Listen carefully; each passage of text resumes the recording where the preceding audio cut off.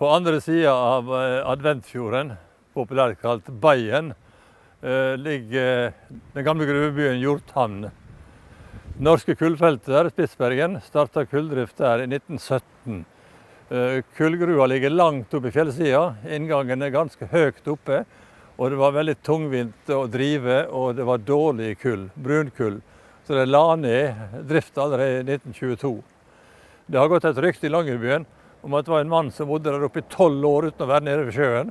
Det er sterkt overdrevet. Men det er sannsynlig at det var folk som bodde der oppe en vinter uten å være noe særlig nede ved sjøen i det siviliserte samfunnet som var der den gangen. Bygningene er nå fredet, alle sammen. Noen av dem er vedlikeholdt, noen er brukt som hytter og hus, men det er totalt ulovlig å gjøre noe utvendig med dem.